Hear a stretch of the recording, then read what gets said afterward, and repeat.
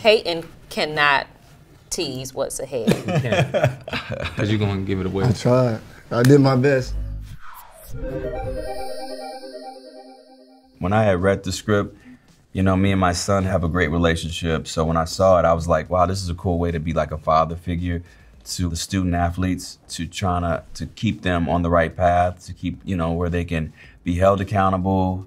Because like I said, it's not all about the flash and making all the money and going pro. It's about integrity, values, morals, that they can keep something to instill in themselves to be great men and go out in the world where they can have the tools to do that. I think there is this sense of responsibility, you know, and I do feel responsible for my babies, and sometimes Coach Marcus, because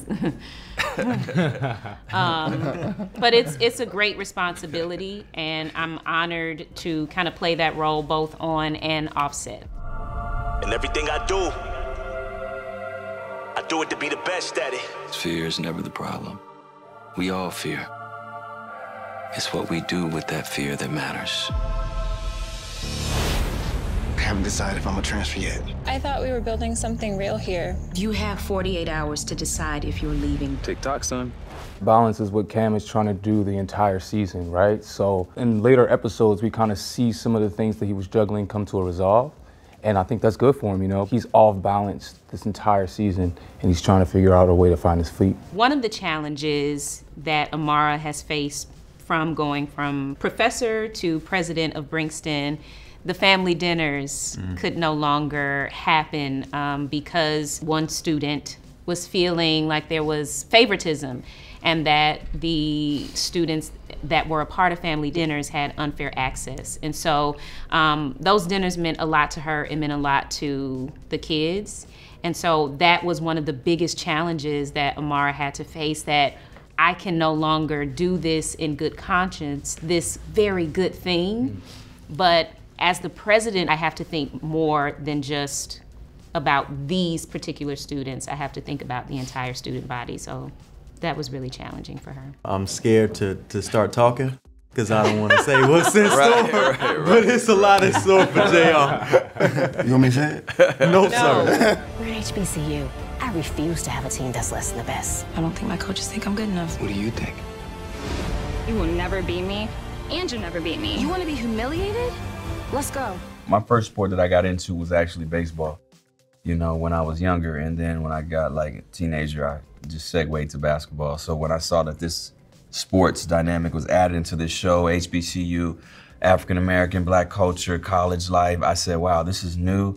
And if it's told right, you know, we can make something really impactful for the culture, and that's what we're doing. So hopefully we can show this show for many years to come. We don't get to see a lot of African Americans in those lights, and so I thought that was cool. And so I started doing research, and like, I think make up like, it's a crazy number percentage in the NFL, crazy number percentage in the NBA, but I think we make up like 6% of the MLB. And I just think the show's important because, you know, like in the inner cities, they'll build a lot of football fields and basketball courts, but there's not a lot of baseball fields being built in inner cities. And so I hope that, like, with this show being on the platform that it is, dealing with Black culture, hip hop culture, and something that's cool, and showing these kids like that this sport is cool and it is fun and that we can play it. Because I remember being discouraged younger playing baseball, and I was like, oh, like this isn't, you know, a Black sport, an African American sport,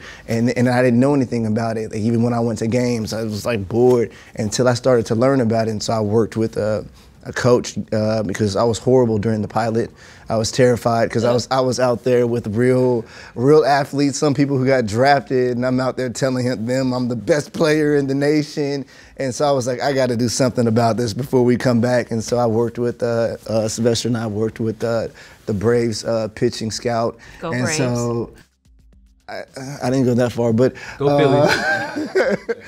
but we worked with them because it was important, because I know that some of my friends who are in the MLB and stuff will be watching that, and like, we don't throw like that or we don't do like that, so it was important. And so I didn't know anything at first, but like, it was important for me to go out and at least try. So if it all fails, like if I retire from acting, like I just plan on going to the MLB. Oh. I love tennis, always loved tennis. I love baseball as well. But you can play tennis? I can't play any of these sports. Not a, no. Can watch them. I can watch them and I love them. But I think what's dope about our show is that one of the large components is representation, right? From being the first all-black cast of an original series for CW to representing HBCU life, we also now have the representation of blacks in sports that you don't typically see them in. And I think it's cool that maybe we didn't grow up playing these sports, but more kids like us will because they see us doing it. I played every sport that you can possibly think of besides soccer and rugby. So I love the fact that I came around and was able to play baseball on TV. And ain't nobody's number two. We'll sit back and enjoy this, huh? And we can't let anyone or anything get in our way.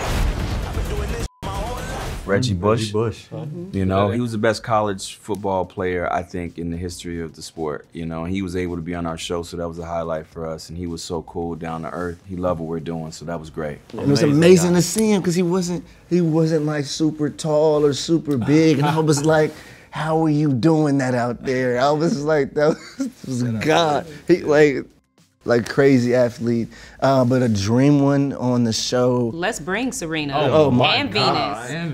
Bring that whole powerful. How about King Griffey Jr.? King Griffey Jr. would be crazy. I'm going King Griffey. That'd be great. I'm going Frank Thomas. And I'm going Robert Acuna Jr.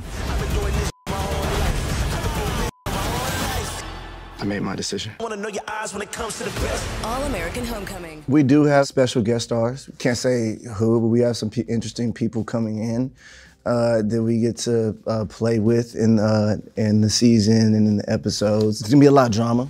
There's a lot of drama. Yeah, we see the end of the journey for Cam and Simone as far as they're pledging to be a part of the fraternities and the sororities. So we see how that comes to a grand finale, and it is grand. It is grand. It's grand. It's grand. Yes.